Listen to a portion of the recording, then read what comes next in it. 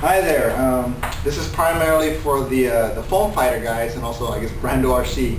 That just kind of results from the KFM2 airfoil testing I was doing. I tried the 4 and also the 2.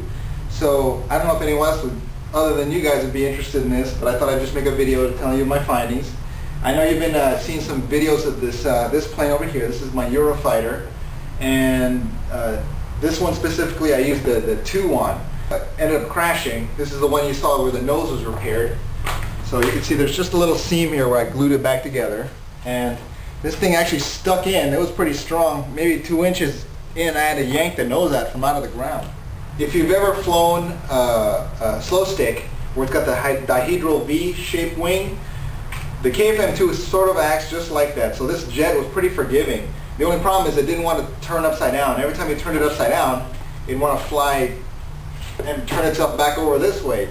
So I tried looping it, same thing. It seemed like it run into like a big wall of air and somehow want to just force itself over this way again, you know.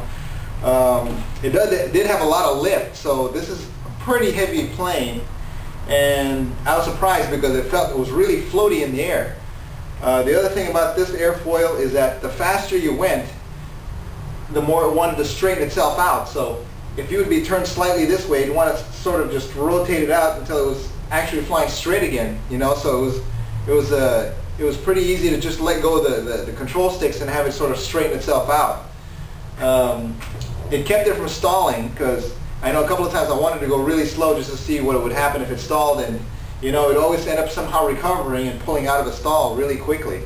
Whereas my last plane, it was that X-41, it was a speed plane. I mean, it had pretty much a razor blade wing to it, you know, similar to what this is like up here. That's how thin that X-41 wing was, and it kept wanting to stall all the time, but it was really fast. You know, the problem is it didn't want to fly slow. I tried testing the gyros on this thing, and you can tell that I pulled them all out. So I tried using one gyro on a single elevon, and it was just sort of adjusting. It was set to the roll, you know, so it was just moving the one elevon, and it seemed to be okay, but it didn't have enough authority to really try to hover it, and that's originally what I was trying to do, was hovering a pusher prop jet, you know, in slow motion, kind of like this. So it didn't have enough authority to kind of do that, and when it did turn the gyro up a little bit more, it would start wobbling, you know. So even at the lowest setting, it would start wobbling at like maybe 40 miles an hour. So it would literally go like this, you know, as it was flying, which knocked out about 10 miles an hour on the top speed of this thing. And if you like flying fast, that's not really something you're looking for, is to drop down the speed of your plane. The other thing that the gyro did is basically it kept it it kept it under better control at slower speeds. You know, the more speed you picked up, the more the KF airfoils would sort of kick in and increasing the stability of the jet.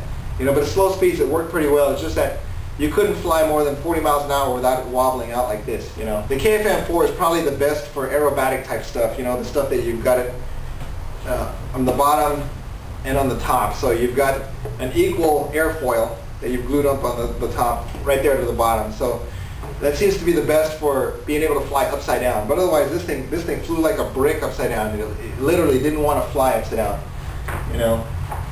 All right. So far, those are the findings I got right there. If you want a lifty plane, and if you want a beginning type jet that's pretty forgiving, KFM2 works really good because it keeps from stalling. And if you want to get a little bit more aerobatic and you want to be able to get speed, you know, you want to be able to fly upside down too, KFM4 is the way to go.